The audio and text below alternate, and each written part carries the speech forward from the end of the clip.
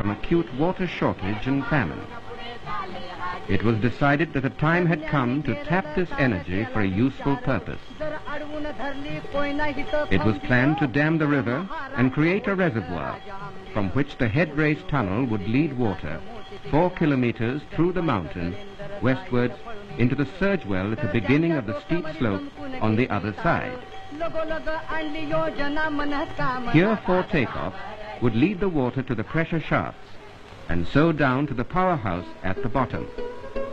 There the pressure of the falling water would turn turbines to produce electricity. The used water would then flow along the tail race tunnel out of the bowels of the hills into the open valley.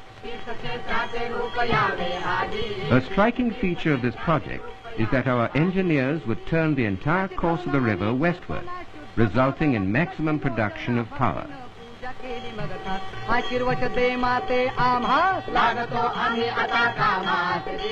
So one day in 1954, a quiet spot in the Koyna Valley is suddenly disturbed. The silence which has reigned for centuries is awakened by the roar of incessant activity.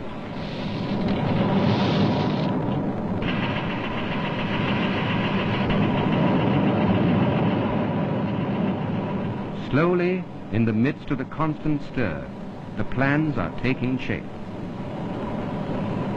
Sand, metal and stone are used in making concrete for the dam.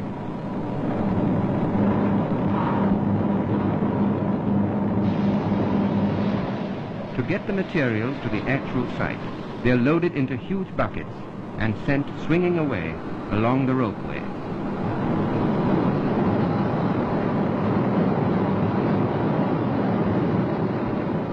One of the special features of the dam is that it is going to be built of rubble concrete. This means that there will be large stones mixed with the cement concrete, so less cement will be used and more local material and labor. It is both strong and economical.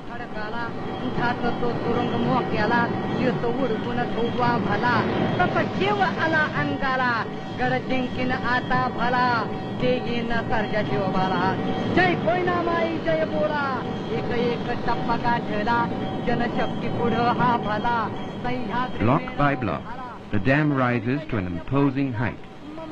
The dam will rise to a height of 105 meters.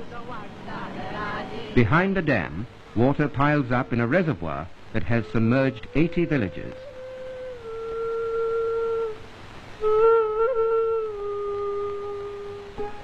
The intake channel leads water impounded in the reservoir to the head race tunnel.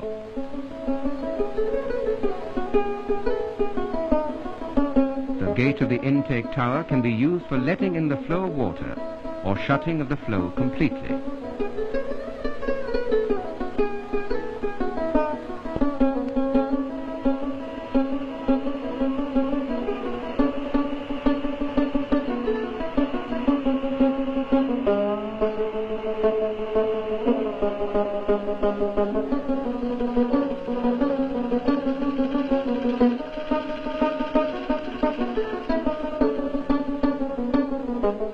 This is where the surge well is built.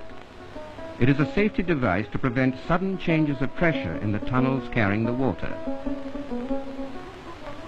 It is a sheer drop of about 500 meters that make Porphyry an ideal location for the powerhouse. The greater the drop, the greater the forces of water rushing down, and the more the power that can be generated. The powerhouse is built underground, in the heart of the hills, built to save steel and avoid the danger of landslides. This is one of the very few powerhouses of this kind in the East. Its immensity is stupendous. It is a monument of modern India, cut out of the living rock, like the rock temples of old. The valve house is the first of the three great halls of the powerhouse. Each hall is about 200 meters long and 20 to 30 meters high. In the next hall, the machine hall, the generators are installed.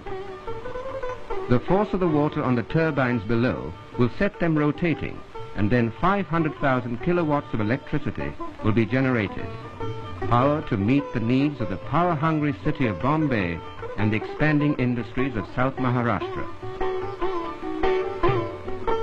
To send power to where it is wanted, that is the function of the transmission lines which start from the open-air switchyard. It is 241 kilometers to Bombay. From there, 2 main lines will branch off, one to Bombay, the other to a distributing center for South Maharashtra.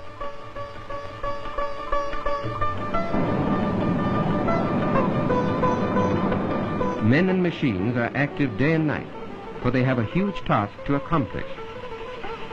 It has taken 8,000 men 8 years to bring one stage of the plan to reality.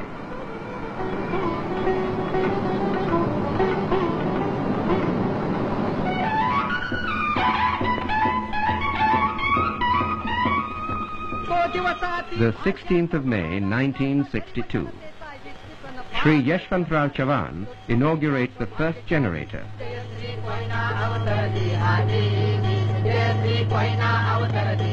All over the state, the wheels of industry are set turning. There is abundant power for development that have been held up for many years. Now nothing can hold us back any longer. New horizons of progress are opening up everywhere. Town and country alike are full of a new hope. Parched earth turns into green meadows.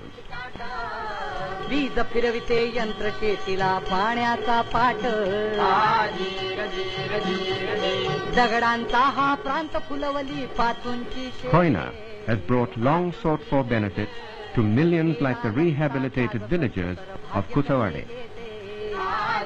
Our fears were short-lived. Our new life is a full and contented one. We now have many amenities. We get constant medical attention. There is a good school. We can see our children growing up bright and healthy. So when the new year comes, goody goes up. It is the traditional Maharashtrian symbol of welcome to the new year. This time, it welcomes a more significant year. Contentment and happiness have come to us. There is a promise of plenty and prosperity.